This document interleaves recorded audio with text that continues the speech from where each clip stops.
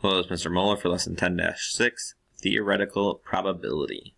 Alright, so in this lesson we're going to have to determine the theoretical and experimental probability and convert between probability and odds, which could be a little tricky because of how probability and odds are normally written.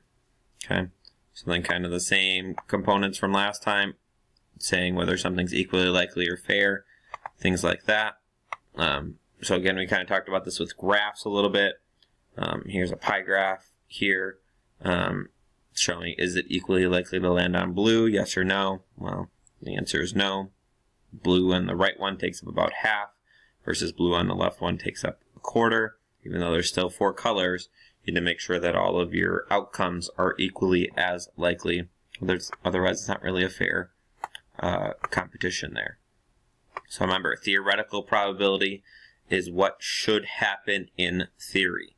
Okay, if I flip a coin twice, I should get 1 heads, 1 tails, but that's not always what happens. Okay, and again, make sure it's a fair experiment. You can't have like a 2-headed coin and say, oh, I bet you I'm going to get tails, because, well, that's never going to happen. Okay, so theoretically, if I have a dice, my probability of rolling a 5 is going to be 1 out of 6.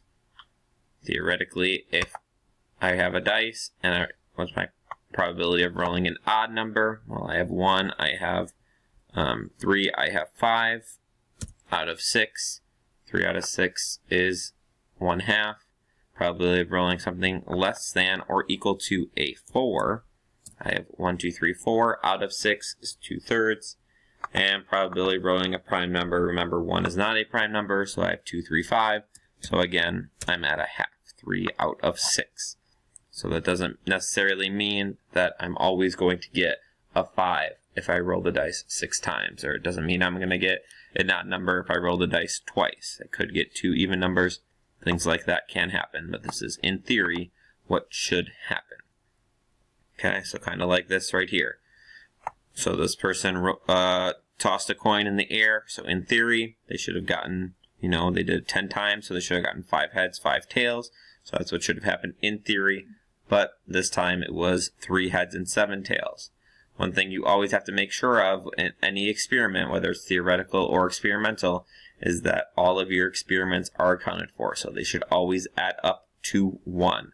So in this case, 1/2 and 1/2 is 2/2, which is 1, or 3/10 and 7/10 is 10/10, which is still 1. Make sure there's no, it's a simple way to check if there's an easy mistake at the end of the theory.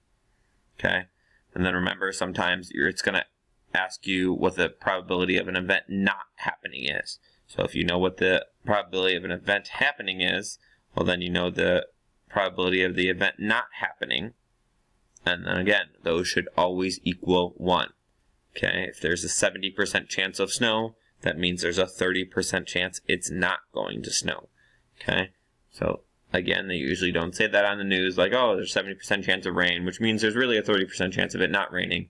No, that's why we don't usually talk about chances of rain and things like that unless it's over 50%, because it's really not likely to happen then, because there's less than a 50% chance it'll happen. So then we don't usually talk about it.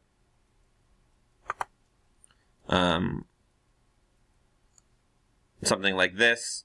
If I have the probability of choosing a green marble is 0.2, probability of choosing a blue marble is 0.3, probability of choosing purple marble is 0.1.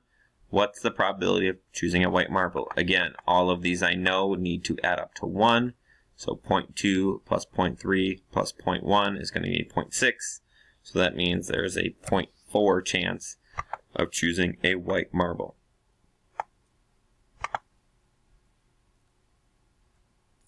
And then the last thing I want to talk about is the odds. Okay, so when we're doing something like this, remember the odds in favor of winning a contest are 1 in 9. That means for every 1 time I win, I'm going to lose 9 times.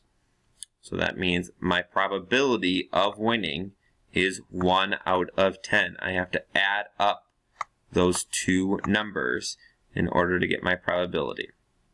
Okay, the odds against a spinner landing on red are 2 out of 3. Okay, so that means for every time, it's going to happen 2 times and not happen 3 times. So that means I know my denominator is going to be 5 times. Okay, what is the probability of the spinner is landing on red? So that means it's going to be 3 out of 5. Okay, so I'm going to take that 3 then since it's at odds against. So it's going to be 3 out of 5. This one goes the other way. The probability of winning a tournament is 1 out of 16. What are the odds? Okay, just like here, we added up to get here. So that means the numbers I'm going to add up are going to add to 16. So I'm going to win 1 time and lose 15 times. Okay, so 1 to 15 is going to be my odds. So it tells me the probability is 1 out of 16. So kind of confusing with the odds and the probability. Remember, with this colon, that means I'm going to win 1 time, lose 15 times. So my probability is 1 out of 16.